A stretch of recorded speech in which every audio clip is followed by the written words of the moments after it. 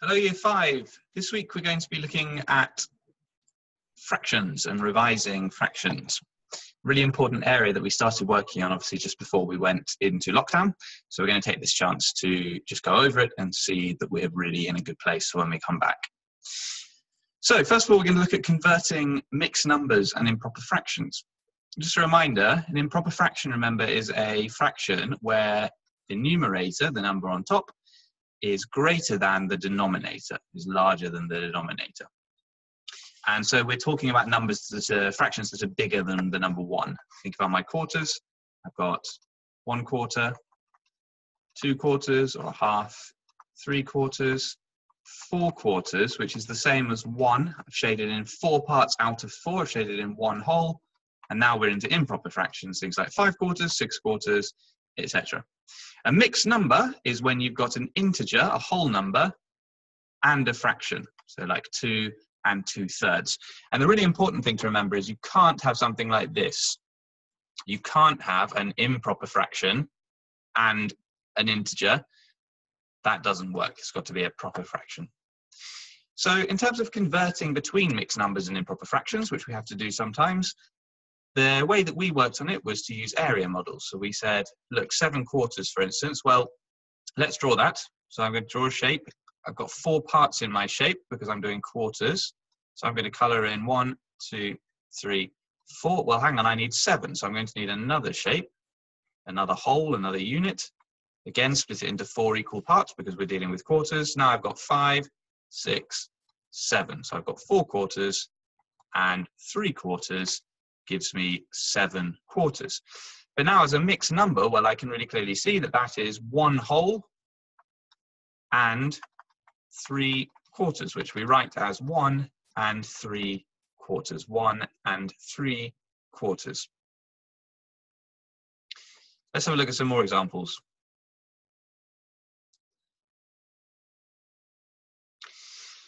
So say I had 8/3 and I wanted to write that as a mixed number. So 8/3 is bigger than 1. It's going to be bigger than 2, I think, because 6/3 is 2. So let's again draw our model.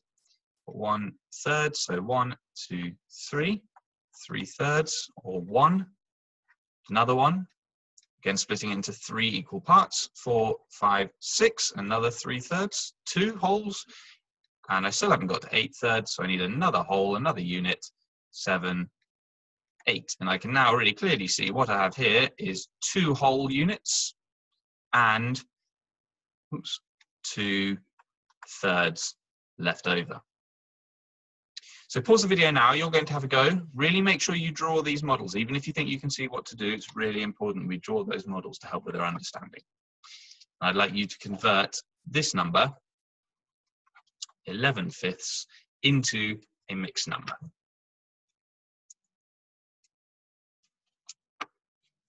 Okay, so we've got fifths, 1, 2, 3, 4, 5. So 1, 2, 3, 4, 5/5. Well, haven't got to 11 yet, so let's draw another unit. 1, 2, 3, 4, again, splitting it into 5 equal parts because that's my denominator. Another 5/5, and now I've got 10/5 in total. So I still need another set of fifths, 11. So I can now see I've got, again, 2 whole units, 1, 2, and 1/5 left over. Let's think then about how we go the other way. So going from a mixed number to an improper fraction. So say we've got 3 and 1/4. Well, again, I'm going to draw my bar models. I'm going to say, look, I've got 3 wholes. Each whole has 4 equal parts. So I'm going to draw 3 of them. 1, 2, 3. And because it's 3, they're going to be shaded in completely. 3 whole units. So 4/4, 4/4, 4/4. And another quarter. So I've got 3 whole units and 1/4. So in total, I've got 4, 8, 12, 13 quarters. So 3 and 1/4 is the same as 13 quarters. Let's look at another example, and then it's going to be your turn. 2 and 1/3.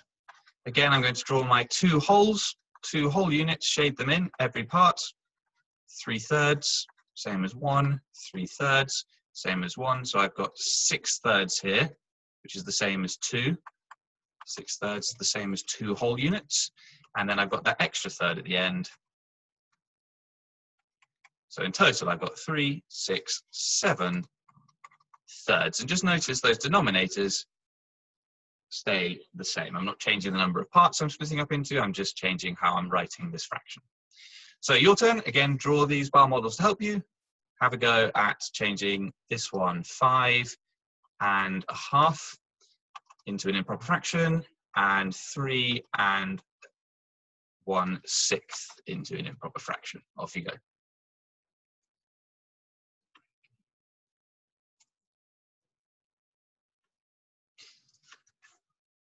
Okay, so let's have a look at this. I'm going to draw my 5 units. I'm splitting them up into 2 equal parts. 1, 2, 1, 2, 1, 2, 1, 2, 1, 2. And I've got an extra half at the end.